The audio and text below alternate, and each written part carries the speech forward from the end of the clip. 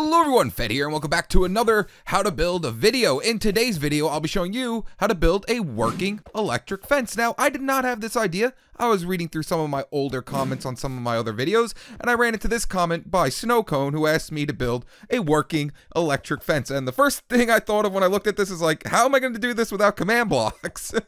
Because if you didn't know, I like to make things work in survival, so people don't have to use command blocks, mods, and things like that. And I was just like, how am I going to do this without command blocks? So my first idea was, just put a magma block on the floor near some fences, and there you go. There's your electric fence.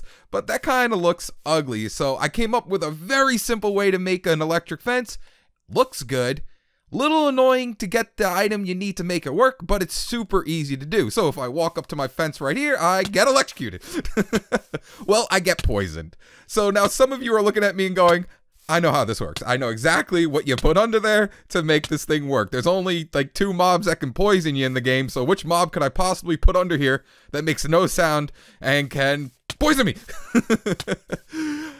I am using a pufferfish. Yep, I am using a pufferfish. Super easy to do. And the great thing about this is you can make whatever fence you want because the fence has nothing to do with it. It has to do with the pufferfish underneath. So, if you want to make some end rods to make your electric fence, boop, there we go.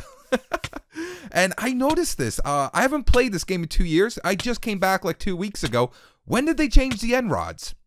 When did they make them look gray? I remember these used to be purple, like a really bright purple. What happened here? So this build is, like I said, extremely simple to do. Anyone can do it.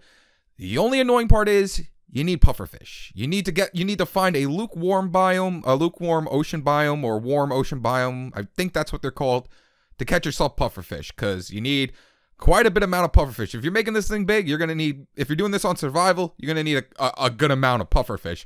And honestly, it won't kill you, but if you tell your friend you have an electric fence, you go, hey, buddy, hey, why don't you go touch that fence over there? And you tell him it's an electric fence, your friend's going to go touch it. Your friend's going to touch the fence to see if it's actually electric. Come on, don't kid yourself. If your friend told you that you have an electric fence, you're going to touch it.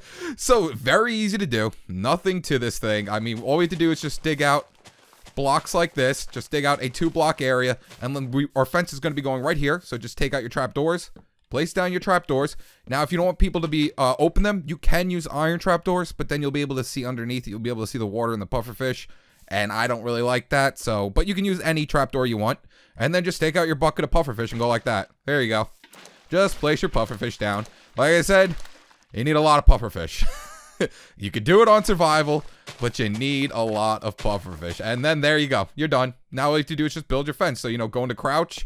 Place any fence you want down, normal fence, I mean, anything. Any kind of fence you possibly want, an end rod fence, an iron fence, it's all up to you. Everything works from underneath. Now, if you actually want these pufferfish to stay puffed up, even on creative, I found out something very interesting when I was building this.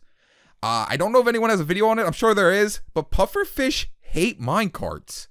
They absolutely hate minecarts. Like, look, if you put a minecart near a pufferfish, they hate them. They absolutely hate these things. So if you want your pufferfish to always be puffed up, if you are playing on survival, once the character gets into the radius of the pufferfish, it's going to puff up anyway.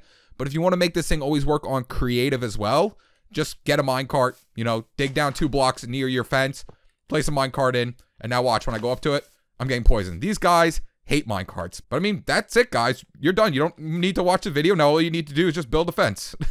Any fence you want, completely up to you. Thank you, Snowcone, for giving me the idea. I actually had to wrap my brain around this one a little bit, so it was a lot of fun. And sometimes the best ideas to build in Minecraft aren't even your own ideas, because then I just have to figure out how to build it. I don't have to think about it. And this is just like an older one. I'm sure a lot of people have seen this. It's just a barbed wire fence. You can just use cobwebs, put them right above iron bars, and it kind of looks like a barbed wire fence. People have been doing this since you could get cobweb. I know I've been doing it for years, like 7-8 years now.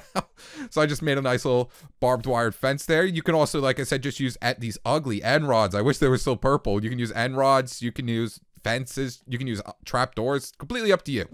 But there you guys have it. That's how you build a working electric fence inside of Minecraft. If you enjoyed this video, make sure to hit that like button, subscribe, and if you have already subscribed, make sure to hit that bell, because I'm uploading on the daily. All right, guys.